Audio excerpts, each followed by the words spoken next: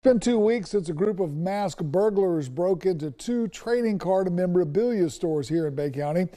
The two groups took less than 3 minutes for the group to get away with $180,000 worth of sports memorabilia from Instant Replay sports cards on Highway 231. One of the items was a Mickey Mantle baseball card worth as much as $15,000. Bay County Sheriff's investigator Captain Jason Daffin says that they're getting closer to an arrest. We're over there still pulling up intelligence on that and pushing out information with other agencies. So just because it's been a week or two since that happened doesn't mean it just dies. Every single day they're in there still working on that and still communicating and working with other agencies so we can hold them accountable as well.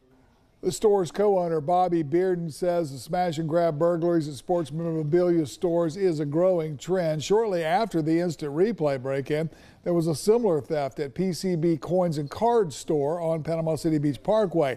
The group spent 45 seconds inside of that store and got away with an undisclosed amount of merchandise.